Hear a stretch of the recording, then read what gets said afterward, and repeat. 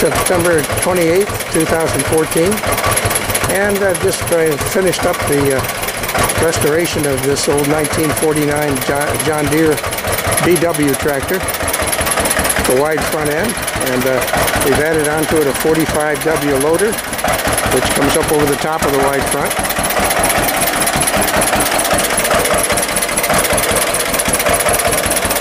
To get it to where you see it now, we've had quite a bit of work to do, and you can hear her purring away here. We start up front with the bucket.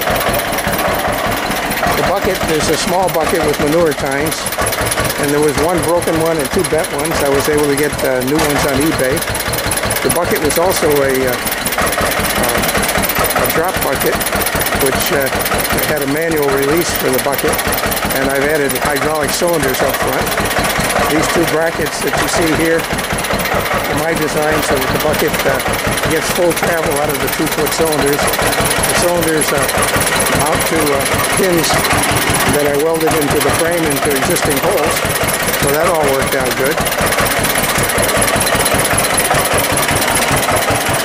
The bucket is controlled by these two levers. This is the lift, and this is the bucket tilt.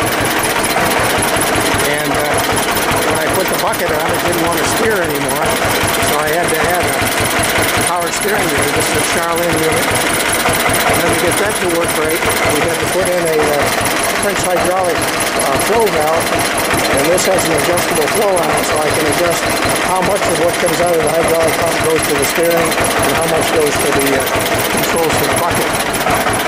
And you can see here if we lift the bucket up here, put a little gas, go a little faster.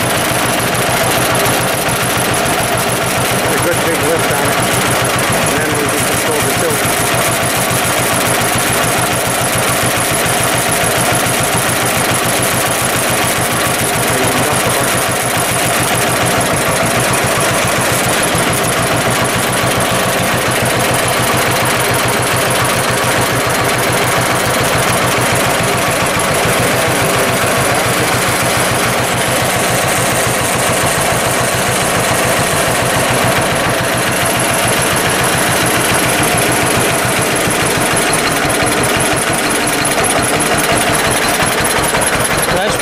The lift system. The lift system has braces that mounts onto the axle. It's braced in here on the sides. Up front, I redid the wheel bearings in the front end, new tie rod ends put on it. The engine is in pretty good shape, but we had a broken manifold, so I had to get a new manifold. And the upper cooling tube had a crack in it, so we had to get a new one of those. And also, the head gasket was gone on it, so I had to replace the head gasket. While we had the head off of it, we redid the valves and put in hardened seats for unleaded fuel. When it first got the tractor, it wasn't running very well.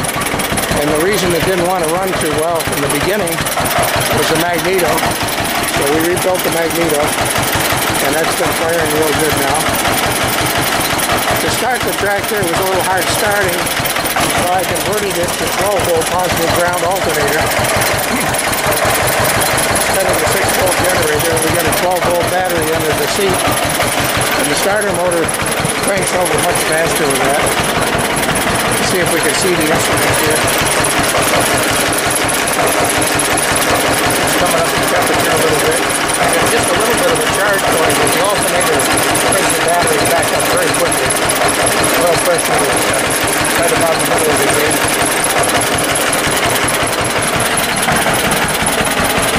We rebuilt the brakes. Of course, we painted the whole tractor. The hydraulic system uses this live hydraulic pump that installs in between the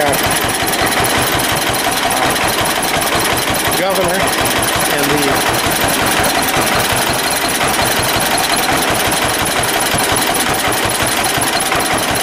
magneto. So now this pump runs all the time off the governor, and it also drives the magneto. The pump has just enough capacity to handle both the power steering and the loader, but you have to have a mixing valve that you can adjust to get the mixture right, because if you give too much to the power steering, you lose the loader. If you give too much to the loader, you lose the power steering.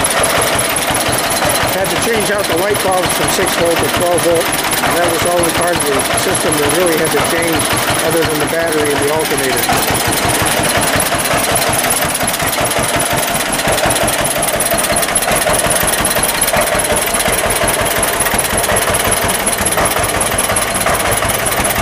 So it's a pretty nice rig, easy to steer.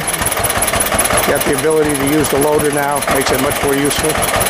And pretty soon we'll be taking it back out to Fitchburg to my son Jonathan's place so he can use it to move horse manure around.